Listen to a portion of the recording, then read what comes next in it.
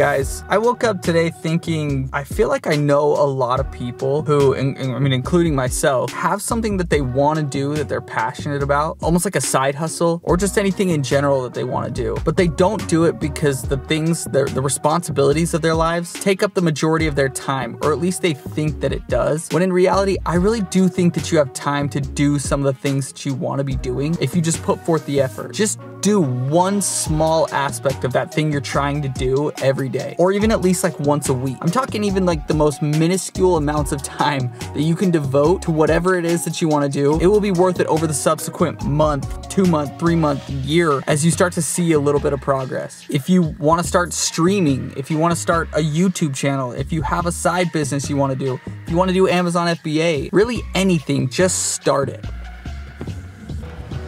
Anyways, I'm here at the gym right now. I'm gonna go get a quick workout in, and then I kind of want to talk about this second product that I mentioned a couple times. It's the second product that I ever launched on Amazon FBA that I saw a lot of success from, and I want to talk about why I think that it is that I saw some success from it. But first, I gotta go get this workout done.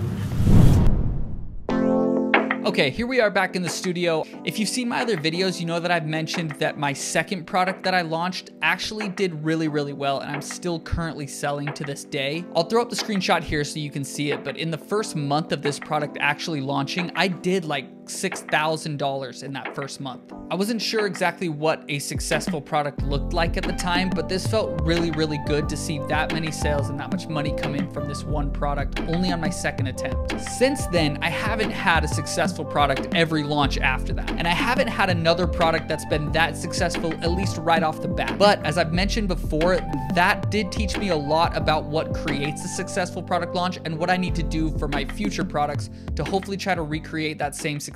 The first piece of advice that I have for that is to pick a good niche. Of course, you need your analytic tools. Of course, you need to be able to understand competition in the market. You need to understand how you can differentiate that product. And then you need to focus on one specific thing, at least one thing that you can improve upon with that product that is in demand by the market. Read through the negative reviews, look at all the comments of your competitors, and see what people are saying they wish this product had. For me, it was fairly easy with this product because I saw that the big players in the market were doing very well monthly, but their products looked super cheap. And it wasn't that complicated to just make a higher quality looking product. So that's just what I did. I added a couple improvements that I thought would make the product a lot better and just made it look a lot more high quality. Here's a piece of advice that not a lot of people will mention, but I do believe actually helped me a little bit in this space, was the fact that I'm actually passionate about this niche. Now, I'm not saying that you have to be 100% passionate about every product that you launch, but I think what gave me the slight competitive edge to this product was the fact that I was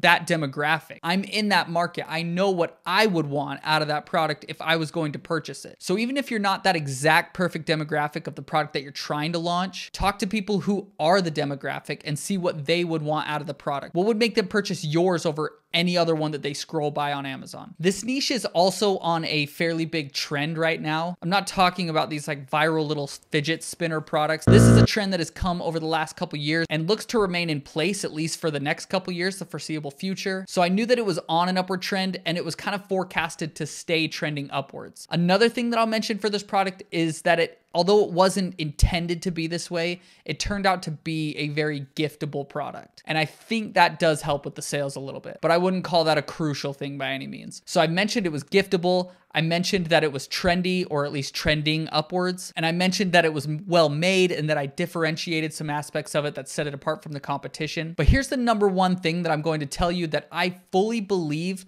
made that second product really take off, and it was the branding. No other competitor on the market on Amazon at the time of my launch, and I still think even now, has branded that product as well as I have. When people scroll through on Amazon and they're seeing these generic products and they look cheap and they look like they're just inexpensive and it looks like something you'd get at the dollar store, and then they come across my product that's high quality, made of high quality materials, has high quality branding, high quality images, which is so key. I've got really good product photos. I've got really good lifestyle photos. I've got really good infographics showing the use cases of the product. These are the type of things that set this product apart and set all products apart on Amazon. I'm that same person. If I'm scrolling through looking for a product, I'm going to pick the one that looks the most legitimate. And I'm telling you right now, that's how you get your product to look legitimate. And not even to just look legitimate, to be legitimate. Because when they order that product, they're gonna see that it's higher quality. They're going to be happy with it. And in some cases, they're actually gonna leave you a review. So I just wanted to leave you with this little bit of information. As you go to launch your future products, really focus on the branding, really focus on making a high quality product. And at that point, your pricing starts to really matter less and less, because whether you know it or not, people are willing to pay a premium for a high quality product that is branded well. So put that extra effort forward in creating a really good brand based around your product, make the product as high quality as possible, launch it, and I fully believe that you will see success come from it. Just to give you some actionable steps here, let's go ahead and look at one of the products that I've tried to launch in the past and actually failed in doing so. And I'll explain to you why this one I believe did fail, and also give you some examples as to why I believe the second product was a success and this one that I actually launched afterwards was not so much of a success. So here it is. These are the leaf blankets. I did try selling this product. One of the main issues, if not probably the most main issue, was quality of this product.